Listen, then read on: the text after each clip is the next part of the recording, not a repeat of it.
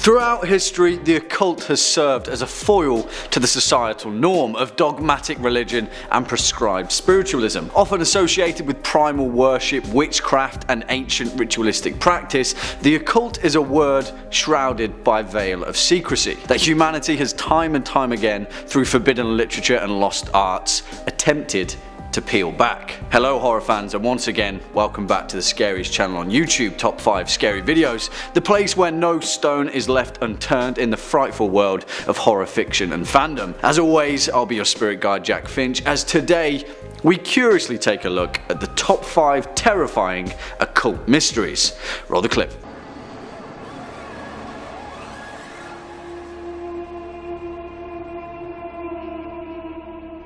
Am I here? Granted, the world of the occult is a broad spectrum. What some of us may explain away as the act of a deranged mind, others would argue that there are more mysterious forces at play. The term Satanism is often bandied around as an explanation for these bizarre and often brutal acts, but some of them, well, they don't really have an explanation at all.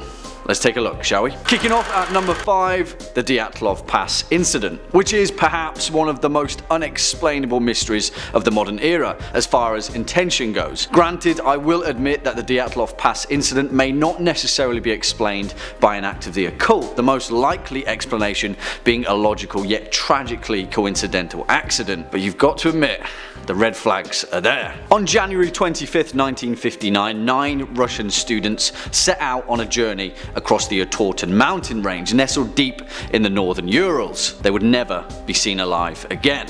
Their tent was originally found by a search party after they'd been missing for over a month. It was found on the uppermost slope of Kholat Syakhl, or Mountain of the Dead in the native language of northern Siberia. All 9 of the students were seasoned hikers and skiers, yet the scene told a different story. Their bodies were found scattered in various bizarre spots around the tent's location. Some of them had burrowed up to 15 feet beneath the snow. Most of them were naked with a string of bewildering anomalies. One of them, Lyudmila Dubinia, was missing her tongue and eyes. Others had broken bones and massive internal trauma, but perplexingly, no external injuries, not even a scratch. Whatever happened on the Mountain of the Dead remains shrouded in mystery. Coming in next at number 4, the San Francisco satanic beheading. On the 8th of February 1989, a homeless man, Leroy Carter Jr., was sleeping rough in the Golden Gate Park of San Francisco. That night he was brutally attacked and murdered.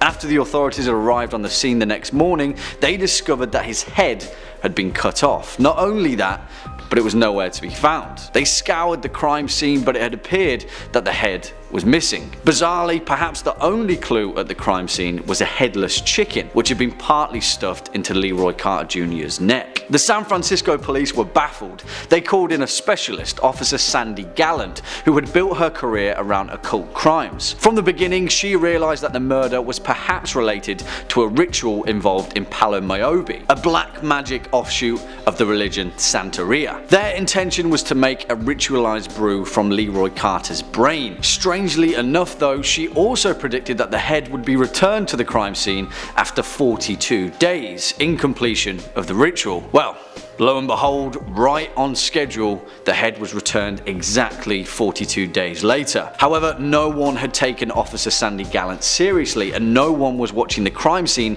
to make an arrest. The ritualistic murderer escaped justice, and the case remains unsolved to this day. Next up at number 3, Pauline Picard. And this story is crazy, and we're going all the way back to April 1922 in the rural area of Brittany, France. On one fateful day, little Pauline Picard, who was just 2 years old at the time, disappeared from her family's farm. No one had seen her wander off, and seemingly she had vanished without a trace. All search parties failed to find her, yet strangely enough, a few days later local police received news that a little girl who matched exactly the description of Pauline Picard had been found alone wandering around the town of Cherbourg, which was over 300 kilometers away. Pauline's mother identified her via photograph, and the police were satisfied that it was the same girl.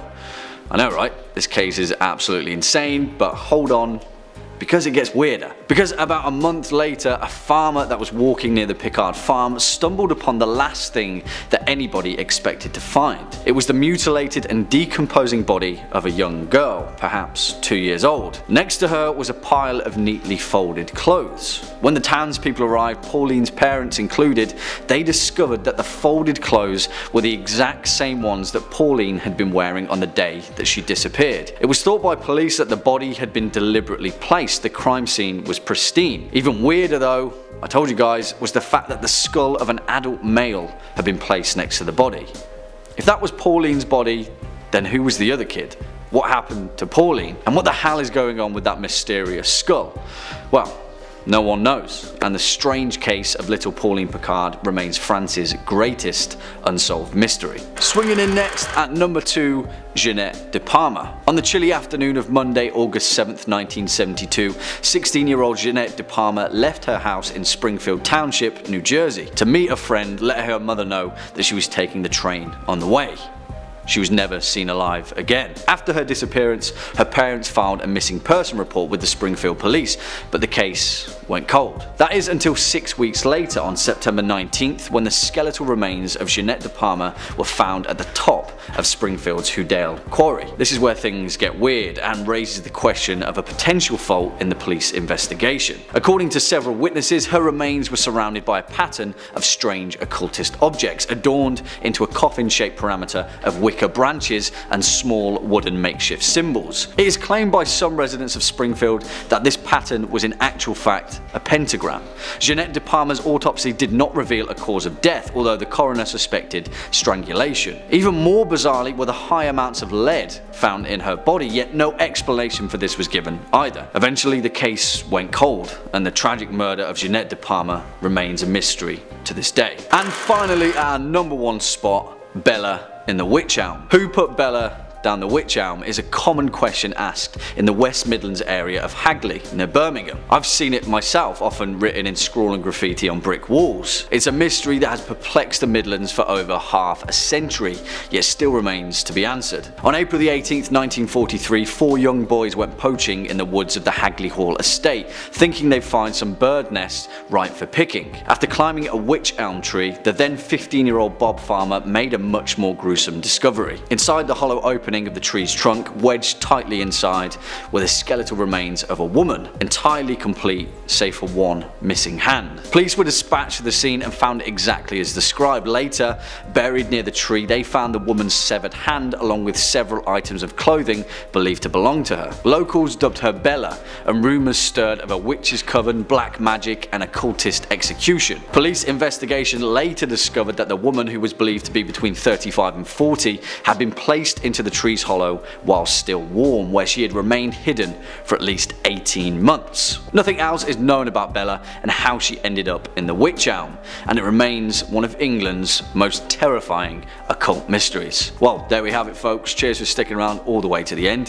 What do you guys think? What mysteries keep you awake at night? Let us know your thoughts in the comment box down below. Before we depart though, let's read out some of your best comments from the past few days. First up, Mackenzie Shoup says, one of my favourite horror movies is Repo the Genetic Opera.